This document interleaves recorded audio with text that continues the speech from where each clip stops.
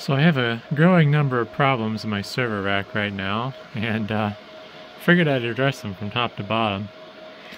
So, I need more 10 gig ports. I only have 4, and these poor cables probably don't like the bend they're being subjected to, but I want to add additional 10 gig connectivity to my desktop so I can do video editing off the NAS.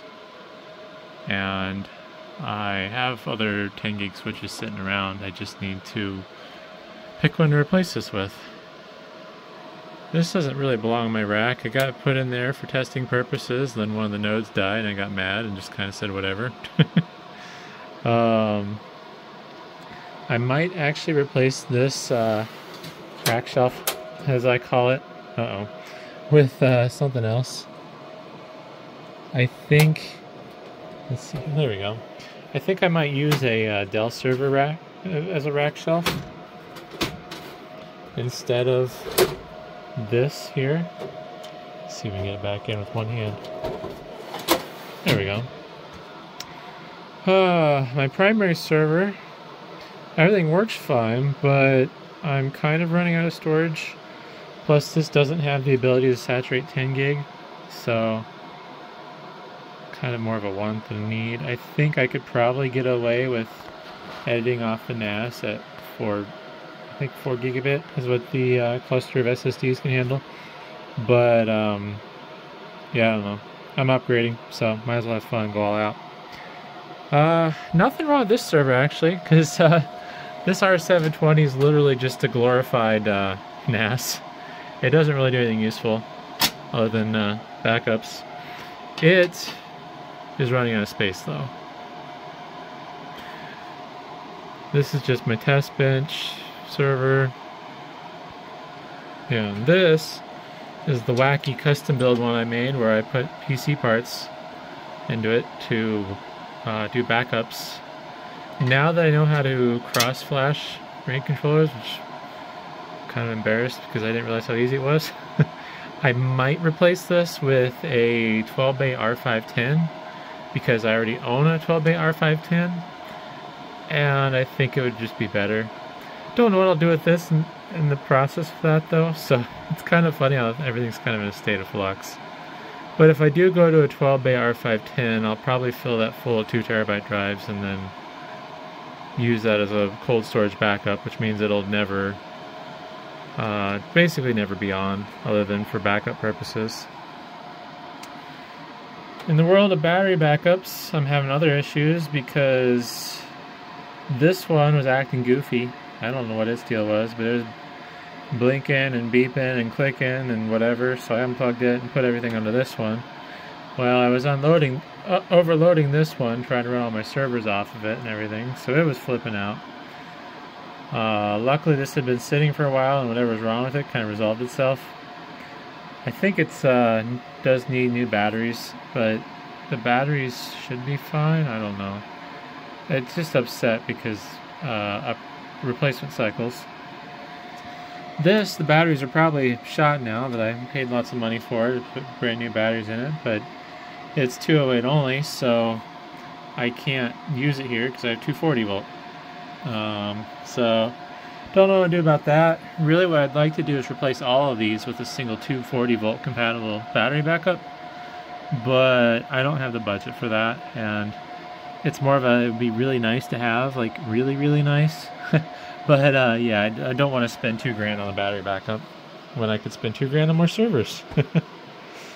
That kind of comes to the back, where I am currently using this 240 volt PDU. I'd really like to get to the point where I had a PDU on each side, and then I could designate which side is which feed, even though I only have a single 240 volt feed in here. But I'd like to do one of these on battery backup and one not, but I don't think that's ever going to happen. It'd be really nice to have color-coded cables, but that costs money and I don't have the budget for that unless I can find someone who wants to sponsor it. But yeah, I need to rearrange, clean up all this stuff. I want to put all the switches on the back like these, although the problem is These switches are front to back cooling and not back to front. So a lot of the hot air gets exhausted out the back and towards the front. I want to put the switches down towards the middle. That way it's short runs to anything and everything. So, yeah.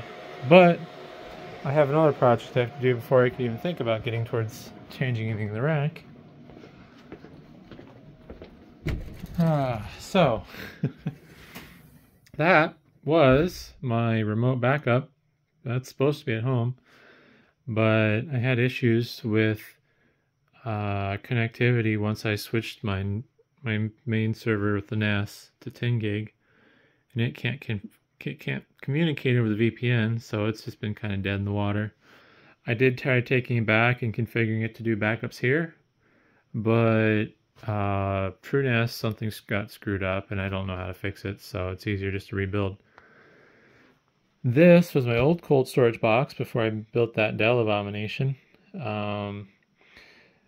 This and this, I'm gonna kind of play musical parts.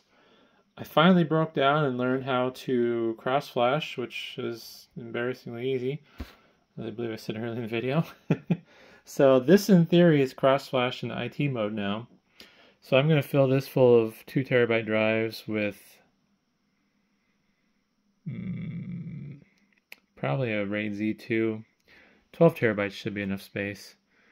And then what this server is going to do is I'm going to make this something I back up my VMs to temporarily, because it's the only box that's going to have free space. So I'm going to have to figure out how to set up an iSCSI target and then send the VMs to this TrueNAS box. And I might potentially try backing up my files to this as well. This would be backup number 3 of all my files, and then I'm going to use and grab this and lost train of thought. I'm going to use this so I have 10 gig connectivity. But yeah, this is just temporary because I need something to back everything up onto before I move my drives over to my R730XD.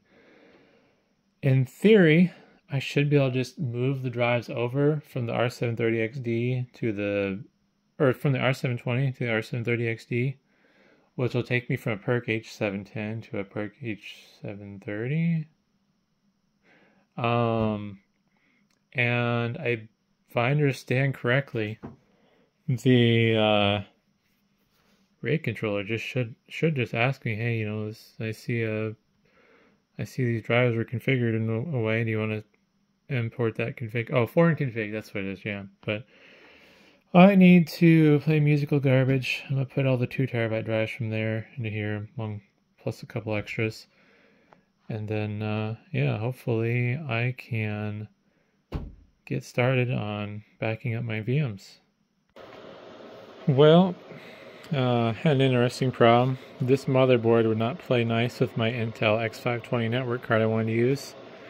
It would just power cycle non-stop, so too lazy to figure that out, so I'm going to live with Gigabit.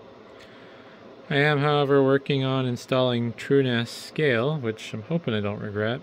This is going to be my chance to play a scale and see how I like it for an additional project I need to work on.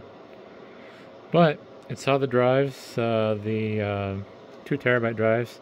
It actually recognized the old pool, but I might have to get rid of that because it's useless to me, and yeah, I'll reformat that. So yeah, let's see what happens. I'm hopeful. I mean, it's scooting along. So yeah, the interesting part will be backing up all my VMs to an iSCSI target. It's gonna take a while because I only gonna have Gigabit in this, but yeah, I'm gonna start with the VMs I'm not actively using right now, because the other problem is my understanding is you cannot back up VMs in ESXi while they're running without like taking a snapshot first, so I don't have time for that. I'm just gonna back up the ones that aren't booted, kill the ones that are booted once those are the dead ones are done backing up, and then kind of go from there. Also, I do need to make a video on this R820AM.